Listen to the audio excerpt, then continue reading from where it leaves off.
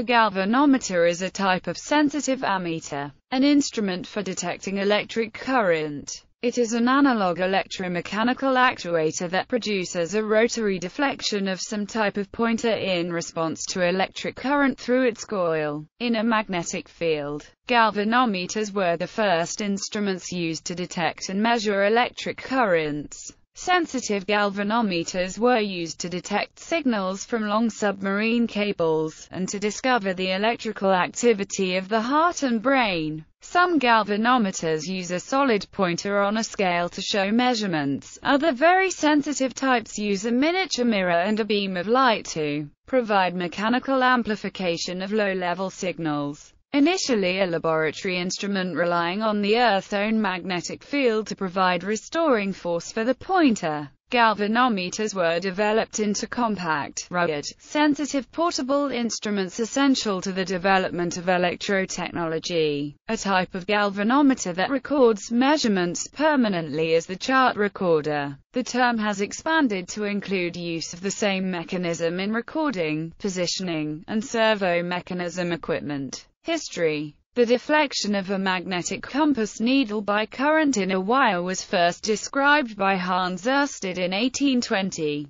The phenomenon was studied both for its own sake and as a means of measuring electric current. The earliest galvanometer was reported by Johann Schweiger at the University of Halle on 16 September 1820. André-Marie Ampère also contributed to its development. Early designs increased the effect of the magnetic field generated by the current by using multiple turns of wire. The instruments were at first called multipliers, due to this common design feature. The term galvanometer, in common use by 1836, was derived from the surname of Italian electricity researcher Luigi Galvani, who in 1791 discovered that electric current would make a dead frog's leg jerk. Originally, the instruments relied on the Earth's magnetic field to provide the restoring force for the compass needle. These were called tangent galvanometers and had to be oriented before use. Later instruments of the static type used opposing magnets to become independent of the Earth's field and would operate in any orientation. The most sensitive form, the Thomson or mirror galvanometer, was improved by William Thomson from the early design invented in 1826 by Johann Christian Poggendorff. Thomson's design, which he patented in 1858, was able to detect very rapid current changes.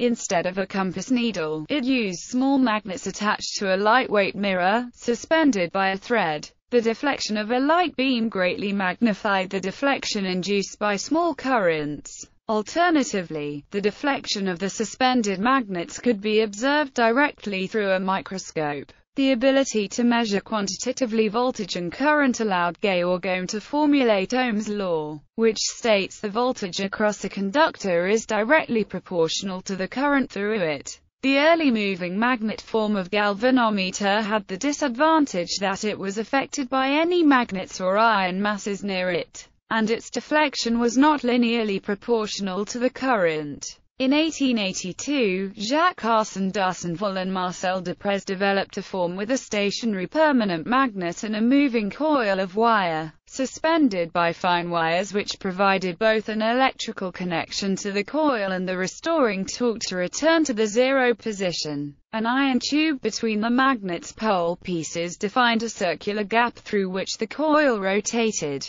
This gap produced a consistent, radial magnetic field across the coil, giving a linear response throughout the instrument's range. A mirror attached to the coil deflected a beam of light to indicate the coil position. The concentrated magnetic field and delicate suspension made these instruments sensitive. D'Arsenval's initial instrument could detect 10 microamperes. Edward Weston extensively improved the design. He replaced the fine wire suspension with a pivot, and provided restoring torque and electrical connections through spiral springs rather like those of a wristwatch balance wheel hairspring. He developed a method of stabilizing the magnetic field of the permanent magnet, so the instrument would have consistent accuracy over time. He replaced the light beam and mirror with a knife-edge pointer that could be read directly. A mirror under the pointer, in the same plane as the scale, eliminated parallax observation error. To maintain the field strength, Weston's design used a very narrow circumferential slot through which the coil moved, with a minimal air gap.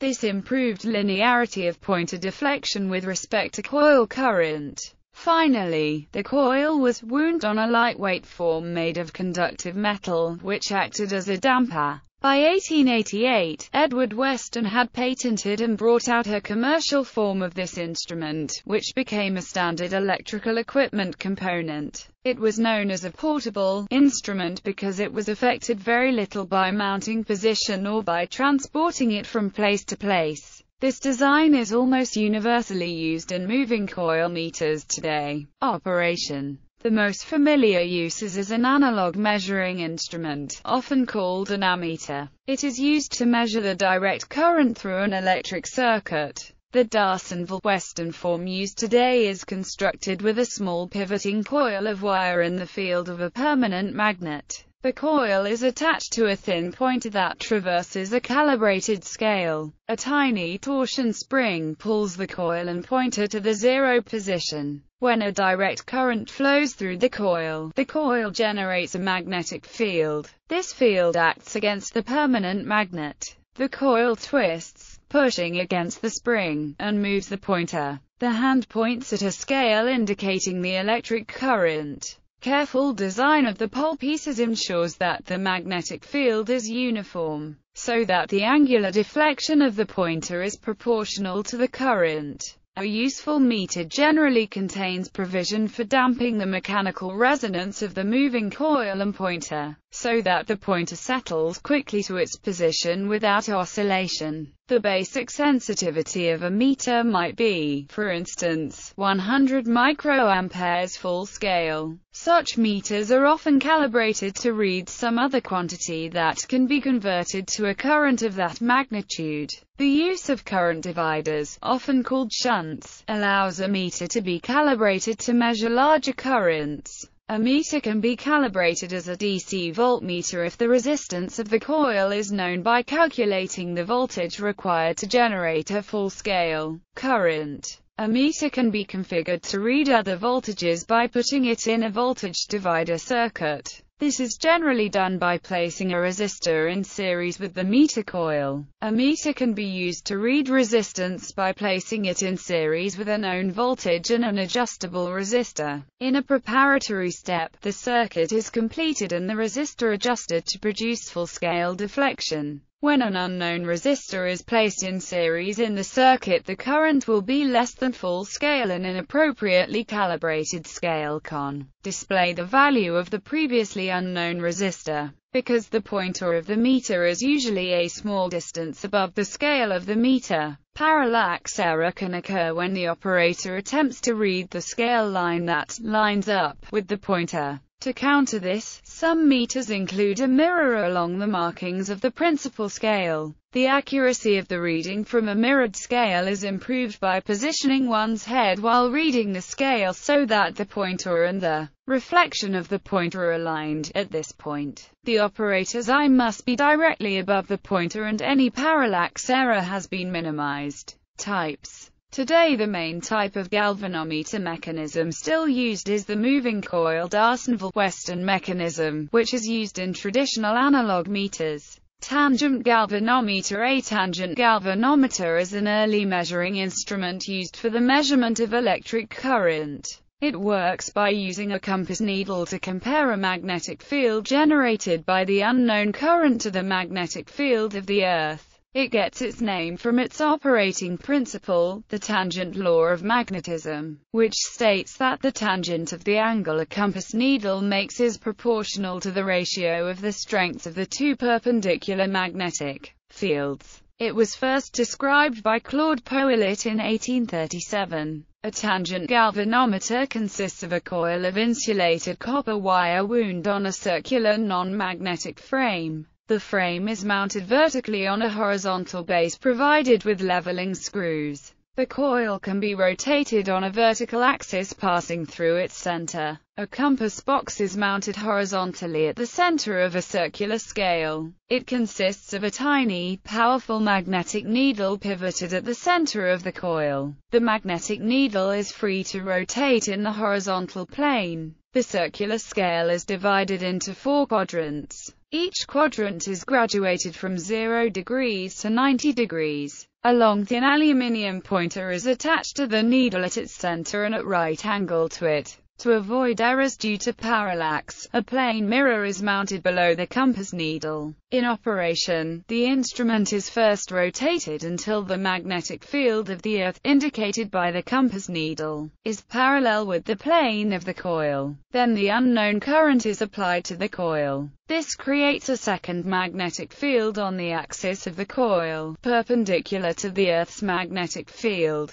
The compass needle responds to the vector sum of the two fields, and deflects to an angle equal to the tangent of the ratio of the two fields. From the angle read from the compass's scale, the current could be found from a table. The current supply wires have to be wound in a small helix, like a pig's tail. Otherwise the field due to the wire will affect the compass needle and an incorrect reading will be obtained. Theory: the galvanometer is oriented so that the plane of the coil is vertical and aligned along parallel to the horizontal component BH of the Earth's magnetic field. When an electric current flows through the galvanometer coil, a second magnetic field B is created. At the center of the coil, where the compass needle is located, the coil's field is perpendicular to the plane of the coil. The magnitude of the coil's field is, where I is the current in amperes, N is the number of turns of the coil and R is the radius of the coil. These two perpendicular magnetic fields add vectorially, and the compass needle points along the direction of their resultant BH plus B. The current in the coil causes the compass needle to rotate by an angle theta. From tangent law, B equals BH tan theta, i.e., or I equals K tan theta, where K is called the reduction factor of the tangent galvanometer. One problem with the tangent galvanometer is that its resolution degrades at both high currents and low currents. The maximum resolution is obtained when the value of theta is 45 degrees.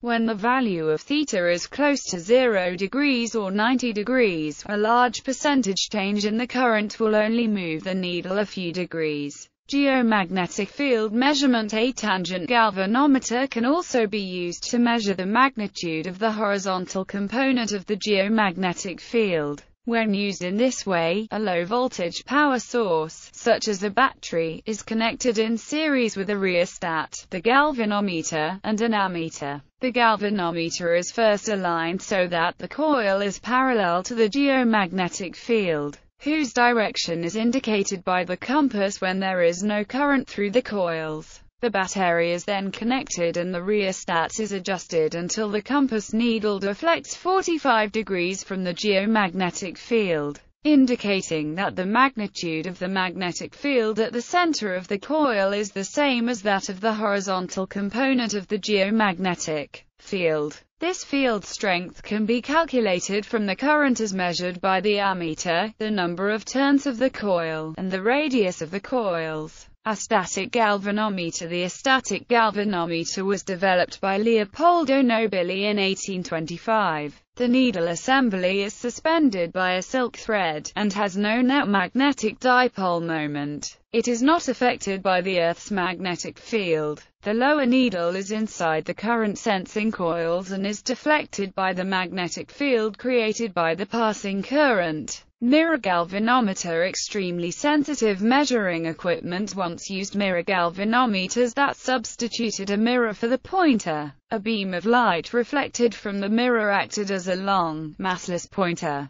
Such instruments were used as receivers for early transatlantic telegraph systems, for instance. The moving beam of light could also be used to make a record on a moving photographic film, producing a graph of current versus time, in a device called an oscillograph. The string galvanometer was a type of mirror galvanometer so sensitive that it was used to make the first electrocardiogram of the electrical activity of the human heart. Ballistic galvanometer. A ballistic galvanometer is an instrument with a high moment of inertia, arranged so that its deflection is proportional to the total charge sent through the meter's coil. It is D'Arsonval type galvanometer, however, it doesn't show steady deflection owing through the transitory nature of the current passing through it.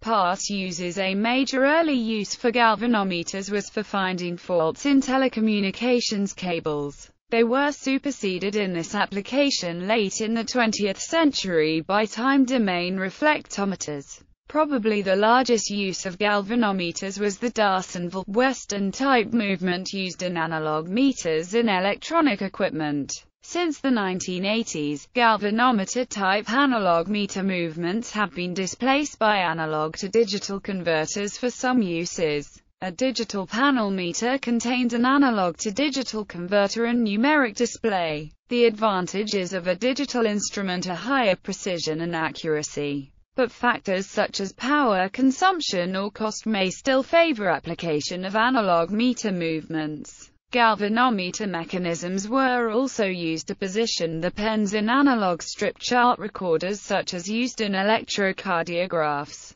electroencephalographs and polygraphs. Strip chart recorders with galvanometer-driven pens may have a full-scale frequency response of 100 Hz and several centimeters deflection. The writing mechanism may be a heated tip on the needle writing on heat-sensitive paper, or a hollow ink-fed pen. In some types the pen is continuously pressed against the paper, so the galvanometer must be strong enough to move the pen against the friction of the paper. In other types, such as the Rustrack recorders, the needle is only intermittently pressed against the writing medium. At that moment, an impression is made and then the pressure is removed, allowing the needle to move to a new position and the cycle repeats. In this case, the galvanometer need not be especially strong. Galvanometer mechanisms were also used in exposure mechanisms in film cameras. Most modern uses for the galvanometer mechanism are in positioning and control systems. Galvanometer mechanisms are divided into moving magnet and moving coil galvanometers. In addition, they are divided into closed loop and open loop, or resonant, types.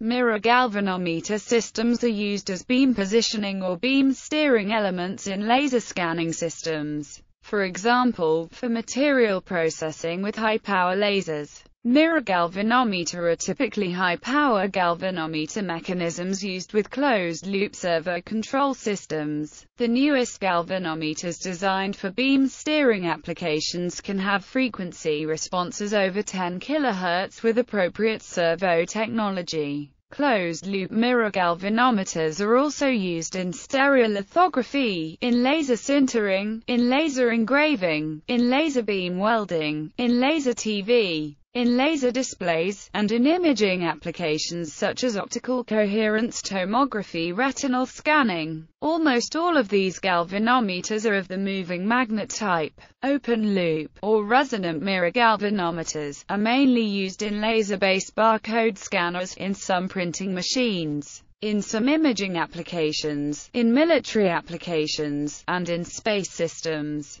Their non-lubricated bearings are especially of interest in applications that require a high vacuum. A galvanometer mechanism is used for the head positioning servos in hard disk drives and CD and DVD players. These are all of the moving coil type, in order to keep mass, and thus access times, as low as possible.